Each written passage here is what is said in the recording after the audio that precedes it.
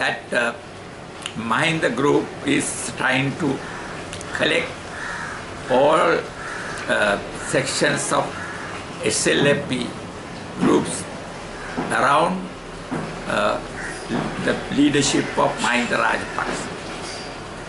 They have welcomed the 16 MPs who have come to discuss with them, and they have said he can join the united opposition, but under the leadership of Mahinda Rajapaksa.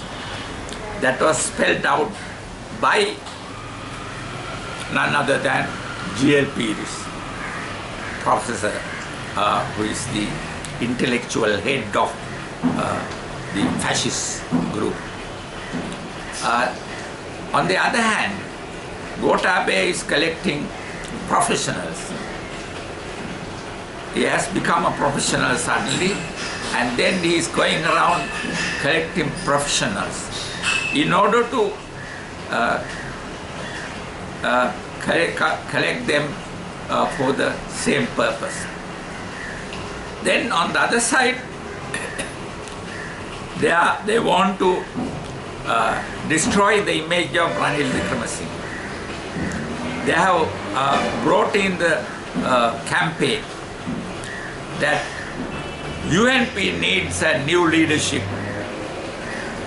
if they want to challenge the power of Mahinda Rajapaksa.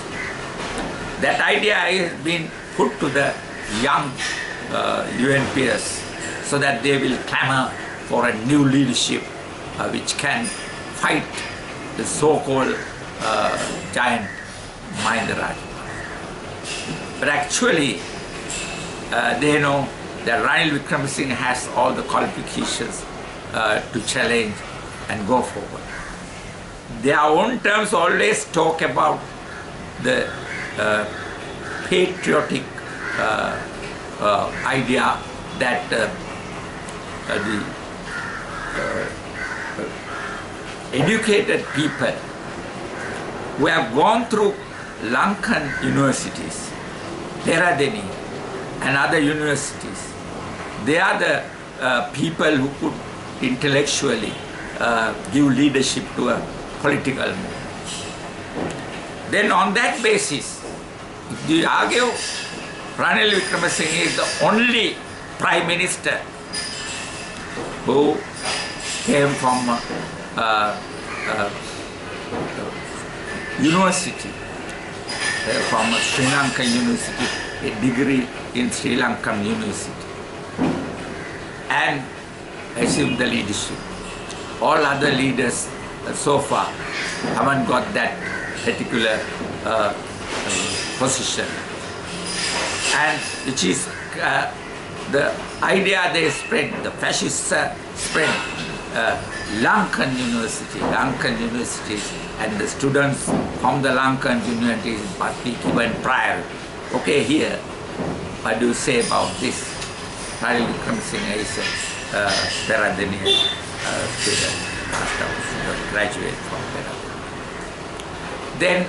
Then they clamor for a leader who has a Buddhist background. Here is Ranil Wickremesinghe.